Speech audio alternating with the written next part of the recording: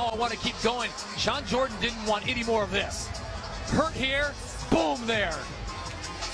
And then the real punishment comes in. Dan Mergliata, Randy had no choice. Yeah, Shawn rolled to his side. He wasn't protecting his head. He wasn't really doing anything to defend himself intelligently there. And Dan right on top of it like the amazing official he is. So Ivanov did a great job. Smothered him, got him done. Here it is from Dan Cam. Mergliata with the camera doing double time work tonight. Look at this shot. I mean, that's 260 angry pounds of Bulgarian raining down leather.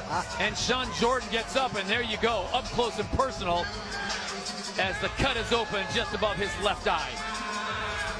Little left hand, that's what started it. Look at the big man move. He right on top of things. Both guys showed good footwork, patience, finding that range for Ivanov.